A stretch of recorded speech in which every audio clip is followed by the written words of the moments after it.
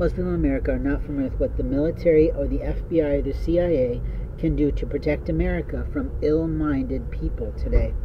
You see, if you're a person who is a perpetrator of treason, it means you are attacking a man without reason. Even if you have a reason, it doesn't mean that you have the right to do this. And in life, we have the right to our lives. In death, we have the right to God. But when we're alive, we have the right to freedom of choices, because we are America, and we know that we have to hear everyone's voices.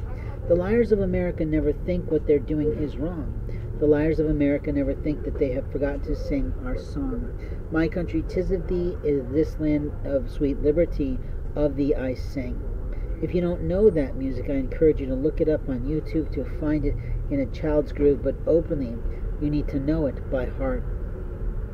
American citizenry is an honor for most of us, a privilege for patriots, and openly is something that we must do to save ourselves from the illnesses and the epidemics, the pandemics, the posturing of other nations.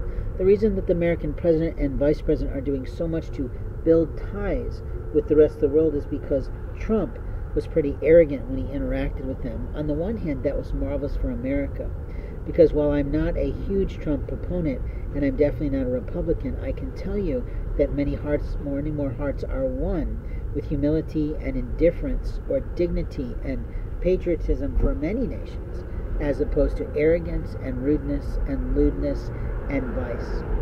You see, vanity, vice, vandalism, and violence are all the things that an ill-willed person commits in relation to someone else. It's an act of treason, without reason, without sense, without common sense, and without any kind of monetary sense.